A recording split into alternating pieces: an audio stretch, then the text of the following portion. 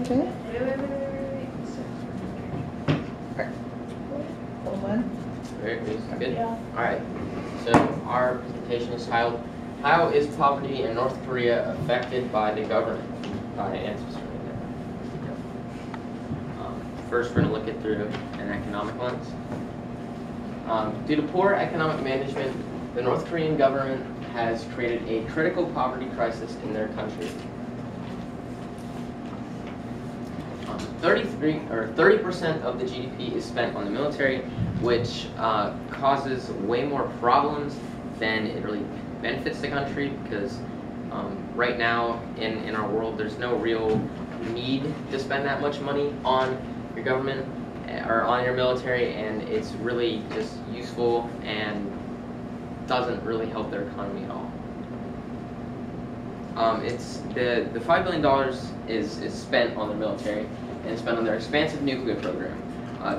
North Korea has around 20 to 30 nuclear weapons, and some of them are capable of hitting other countries' soil. I believe they have some that are able to hit like Hawaii. And so because of that, the international scene has placed really harsh sanctions on North Korea, which has made their poverty crisis incredibly bad. It was already really bad. They had a famine about 20 years ago that we're going to talk about. But after that, they've had like hunger crises where they haven't been able to feed their people. But these sanctions recently have just made things like completely worse. 40% of the country lives under the poverty line. The average North Korean earns around $2 to $3 a month, which that is simply not enough money to live off of, and that's all the money they have for food, clothing, shelter, any materials they may need for farming and such. And basically, without support from the government, which they aren't getting, they can't really survive. Due to the poverty crisis, a severe hunger crisis has formed. In 2016, their government scored a 28.6 on the Global Health Index, which is incredibly low. It's estimated that 10.5 million people are undernourished in the country, and around 70% of the country relies on food aid. Because of the sanctions recently, the government will not be able to really feed their people, but they have instead they did an interesting move where they're calling for their people to give them food. In recent times, the North Korean government is forcing each citizen to turn in 2 pounds of rice to the government a month, which doesn't make any sense, because if you are not able to feed yourself, how are you going to be able to help feed the government? This is just one example of many times where the North Korean government has made kind of questionable economic decisions that have put their people in worse decisions or worse positions than before. The North Korean government once tried to use crystal meth as a way to just kind of, what's what I'm looking for, like influence their economy, simulate it, to get money flowing around, which it didn't really help. One, it didn't help, and two, now around 70% of the country has tried crystal meth, and 40% of the country is addicted to crystal meth, which is just like ridiculous. In the past, Kim Jong-il, which was the predecessor to North Korea's leader Kim Jong-un now, tried to get oversized rabbits imported from Russia, which he did. And he was going to breed and use those rabbits to feed his people. That did not help because Kim Jong-il ate all the rabbits, so it didn't help at all. Kim Jong-il, another example of his questionable economic management was he was the world's largest Hennessy buyer. I can't remember the precise number, but it was in the hundreds of thousands that he spent on Hennessy a year, which, why are you spending that much money on alcoholic beverage if you can't even feed your people? It doesn't make any sense. Another interesting thing about the North Korean government requiring the people to turn in food is the country's farmers are in a very bad situation for a few reasons. One of which, like geography-wise, where they are, Siberian winds from the north are coming in, and so farming is like incredibly difficult. And one solution to that would be for their government to expand usable land for farming, because that way they would just be able to increase the amount of production, like basically by as much as they wanted.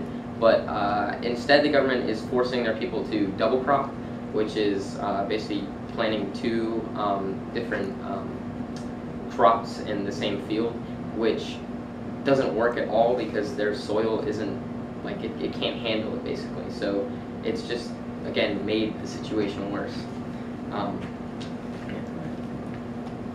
Economically wise, the North Korean people are in a horrible shape, and their bad economy is the biggest factor in their poverty crisis. If the North Korean people can't get themselves out of this bad situation, there's going to be a lot of issues coming with death. They had a famine about 20 years ago where I believe it was like 5 million people died. 3 million people died, and so I could foresee a repeat of that happening, because basically their poverty crisis and their hunger crisis has like reached a boiling point, and with the new sanctions that came in. But some solutions for that, where the government could potentially dig their people out of that hole, would be one, to drop their military spending, because if you're not spending $5 billion a year on your military, then you have more money to give to your people. They could cease their nuclear program and stop building more weapons and start the deconstruction of weapons, which would, allow the international scene to take back the sanctions that are placed on them, because there's no longer that nuclear threat coming out of North Korea. And with that, with the extra money and the less sanctions, they could focus on their internal welfare of the people, help their hunger crisis, help the poverty crisis, get the country like up and going again. But unfortunately, it doesn't look like they're going to do that. It doesn't seem like the North Korean government is interested in doing that, which brings us to our next lens, governmental lens. So I have the political lens. And the North Korean government spends the majority of the time and resources on their military and nuclear arsenal instead of their people. And South Korea has spent $8 million in food aid to North Korea to help end poverty crisis. They've sent lots of money to help them, and there has still been a large poverty crisis and food crisis there, which did not make sense. And we realized that the problem isn't getting the resources, it's distributing the resources. So when the government receives the aid that they get from South Korea and other nations, they keep it within their own government and don't outsource it to the people in need. There was, in the 1990s, a huge food shortage, which resulted in 3.4 million people dying. This was due to a huge crop devastation, and it was the largest in history of North Korea.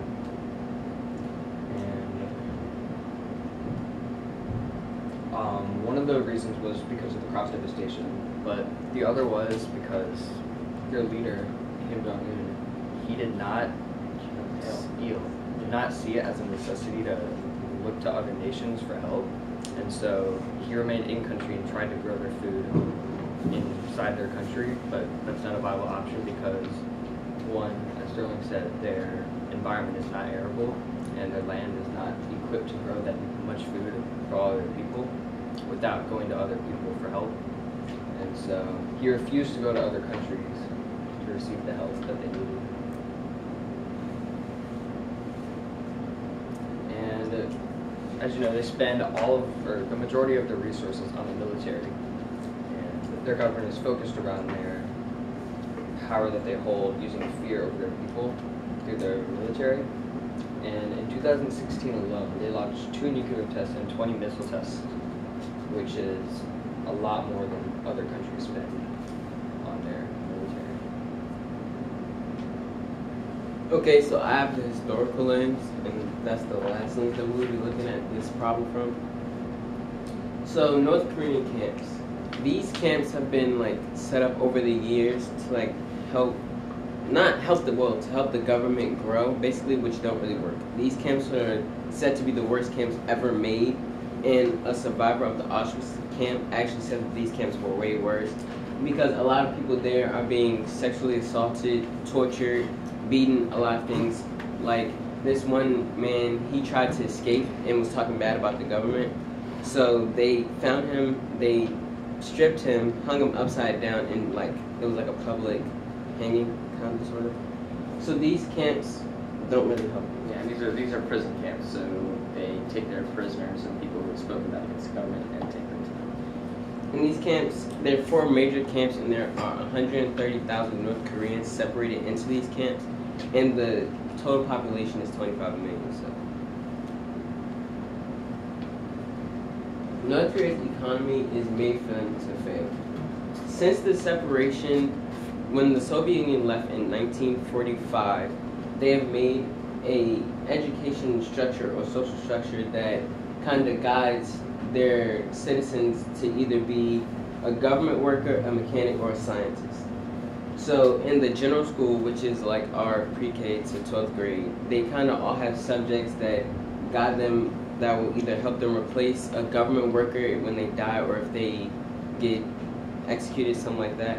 Or they are all workers, which start at very young ages. They all have like child labor, which help them grow into these different job choices. Okay. The people need food.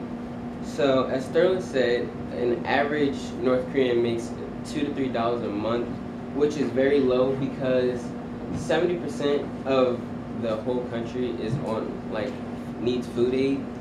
And it's kind of crazy how they expect their people to thrive and live lives when most of their people need food aid and most of them are very undernourished. And most of the children have to work to help provide for their family and help get the simple things they need, like food. They need money for like toiletries, waters, things like that. So a lot of the government is kind of just there to, it's not really helping them. It's there to keep them alive, but not to help them grow as people. And along with that, the government has influenced education too much with all the regulations and different kind of, well, camps to separate people in. Like the government has lied to the people about their literacy rates. Literacy rates grow from youth is from 15 to 24, and then adults is 15 and up. So they're told their citizens that they have a 100% literacy rate, which is not true. And they tell them that their education is the best and that they're getting the best education that they can, which is really not true. Because when a lot of people escape and make it to South Korea, they find that they're having to be re-educated because the things that they learn and what they know isn't really quality education, and it's only meant for them to stay inside of North Korea. And that's another big thing because the North Korean government kind of wants to keep everyone inside of their country, isolated from everyone else, so the country can stay a true communist place and everyone can grow to be a real communist, which is not really helpful because with this kind of government, no one can really grow, and a reform is very needed because with this, there's going to be a continuous cycle of poverty and no one is really going to thrive because they can't with this education structure and government. Along with that, the government has put rules inside of their schools, like education is free in North Korea, but in all schools you have to pay for like your desk, your toiletries, like things in the bathroom, like you have to pay for like the water, the toilet, like toilet tissue, napkins, things like that. You also pay for heat in the building as well. Yeah. So it then becomes very expensive to go to school. And so with an average salary of $2 to $3 a month, who can pay for that? All of this extra stuff just for the kid to get a somewhat questionable education. So this also guides kids into starting to have to work early so they can help provide for their family and pay for their education if they get an education. Because if they don't, then they'll either just being a person a part of the military or they'll become a farmer. Yeah, a farmer or something that doesn't really need any education. All right. Thank you. All right. We have some questions for this team.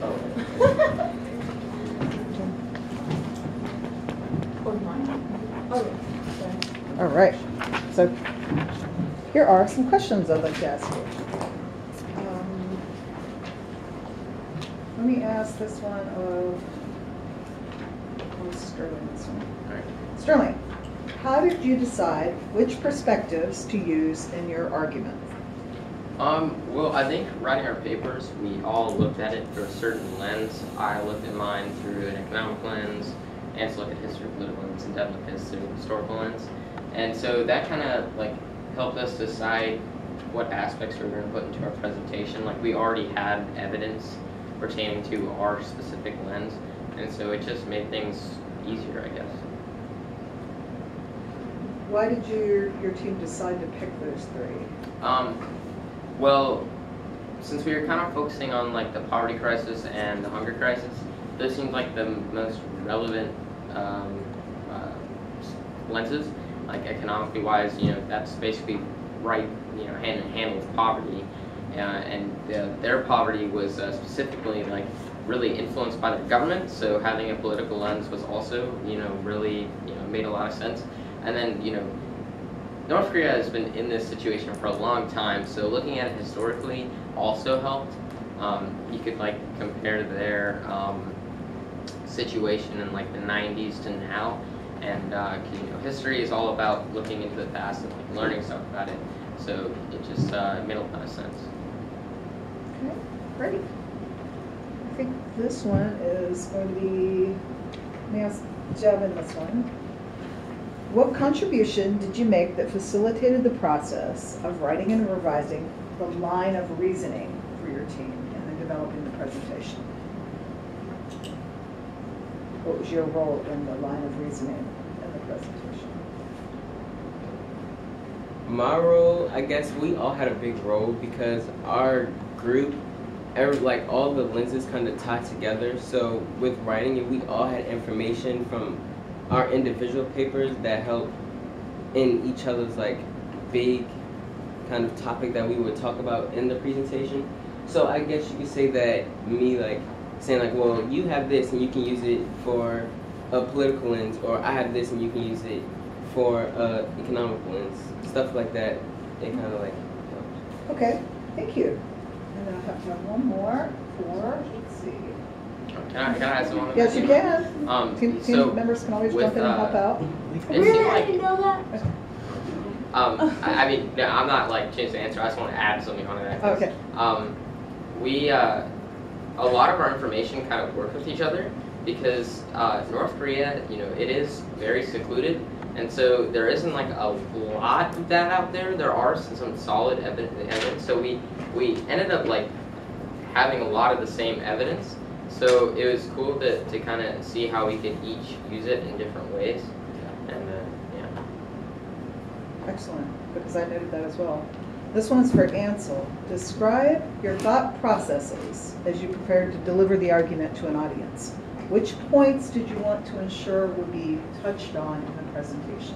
How did you decide that? What was the most important? Well, I would like to our process for starting our presentation. We looked back at our papers a lot, and that was our source for information. And